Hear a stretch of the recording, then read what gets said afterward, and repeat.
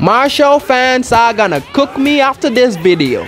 Mashle and Wistorai are both animes where the protagonist is magicless in a magic society. And I have two strong reasons why I think this is way better than this. Let's get twerking. Mashle and Wistorai have a lot in common. They are both magicless in a magic society, virgins, and yeah, that's about it. Now, the main thing that makes Wistorai better than Mashle is how he feels more human and relatable. Now, I know these guys are so strong they can crush me with their farts. So why am I saying Wistorai is much more relatable than Mashle? Well, firstly, Mashle is shown to be a very nonchalant character who trains and eats cream puffs all day. He's an outcast who lives in the forest with his grandpa because he has no magic. And that's not inherently bad for a main character because the anime is a comedy and his personality makes for comedic moments that make me go. But the problem is his whole character is not very relatable. At the beginning of Wistorai Wand and Magic, we are shown that Wistorai is a magicless weeb who attends a magic school and is bullied on a daily basis. This first introduction to the character makes him much more relatable because most people are bullied or made fun in school for things they cannot do. Now, even if you weren't bullied in school, you still feel for this character, creating a very strong connection between the audience and the main character. Mashle is robbed from this opportunity because he is not raised in a society that looks down on him. Instead, he was raised in a random forest with his grandpa, away from any kind of human civilization. Now, this really takes away from the relatability, making the character less interesting and sometimes forgettable. So the only thing connecting the audience with Mashle is basically how funny and entertaining he is, which is good for a comedy. But Wistorai leaves a more lasting impression on the audience, making us instantly think of him when we face a situation similar to his. The only time you're gonna think of Mashle is when you see a fat person consuming a cream puff. Personally, I think the mangaka could have fixed this problem by giving Mashle a human emotion like loneliness. If there were scenes in the first episode showing Mashle feeling lonely or depressed for being cut out from society, I think it would have made the character more human and relatable to the audience.